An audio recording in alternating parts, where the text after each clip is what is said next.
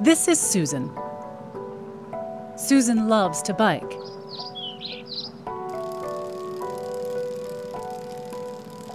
While out for a ride, she falls and breaks her arm. Special cells called neurons send a signal through the spinal cord to the brain, which interprets the signal as pain. Susan understands the pain means she needs to go to the hospital, and her body is equipped for survival, helping her not to panic so she can seek help. Many of her neurons are covered in proteins called opioid receptors. These receptors act like a brake to slow down the neuron's ability to send pain signals. When injured, her body releases natural painkillers called endorphins. Like a key in a lock, endorphins activate opioid receptors, slowing down the pain signal and preventing a panic. Susan gets treated for the broken bone, but 3 months later, her arm still hurts.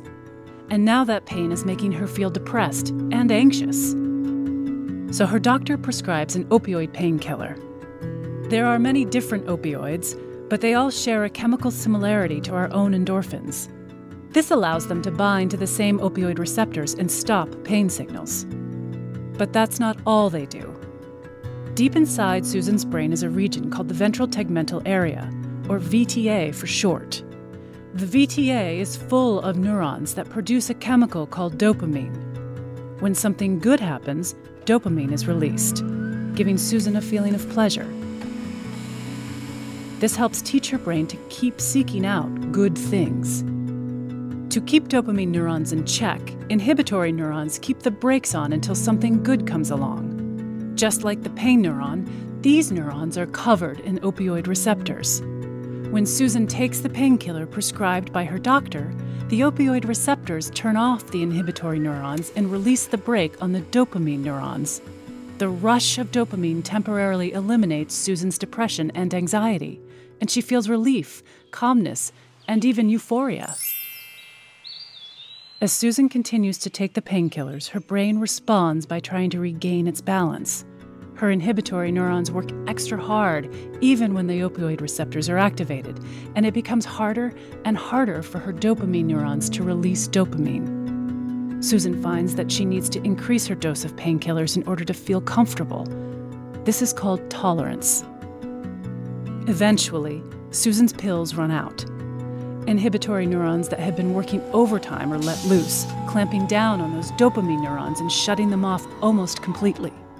Now, not only is Susan in pain, but the depression and anxiety come back. On top of that, Susan feels ravaged by an inescapable physical sickness far worse than any flu.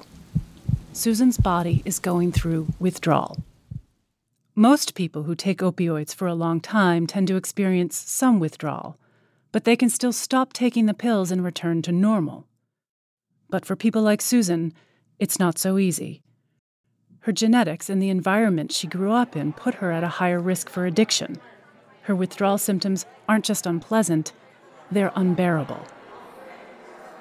Susan thinks the only way to feel normal is to find more opioids. And this is how the cycle of opioid addiction emerges, driven by a brain trying to regain its balance. But there is hope for Susan. Though the road to recovery can be challenging and there may be setbacks, treatment can retrain Susan's brain. With the help of medication and therapy, Susan finds pleasure in her life once again.